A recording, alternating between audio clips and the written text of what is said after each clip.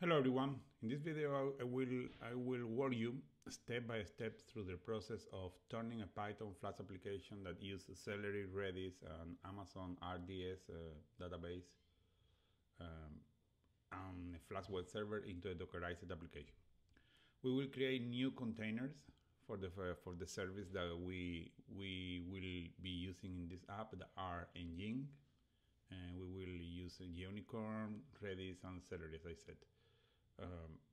Note, however, that our model, our database, will remain in the Amazon RDS cloud. So let me present you with the application.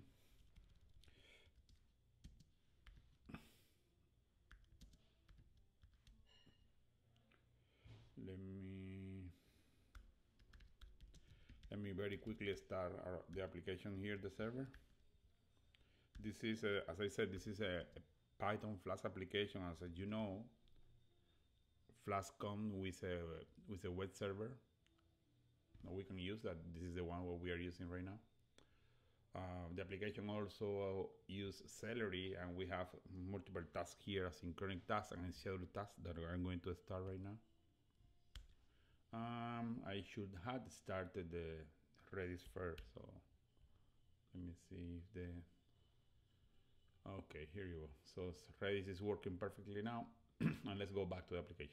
We'll get requests to see if our backend is working properly.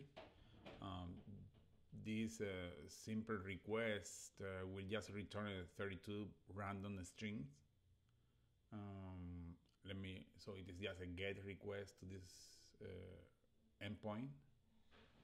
Let me send the request, and you see, every time that I send a request, I get a different response. So it means that our server is working properly, right?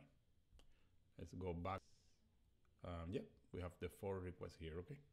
And those were our 4 responses. So now let me try to call an asynchronous, and the user will put his email, message, and name. This is the email that I'm going to send right now. Let's see, sending the email. Okay, it said the email was sent correctly. Let's see. Okay, we have a 201. We have the request here. We should have some logs here. Ask for a logo. Okay, I know that I have some IDs here already that are stored in our database. So let me try with the logo, with the request to this endpoint for the ID number 22, for example.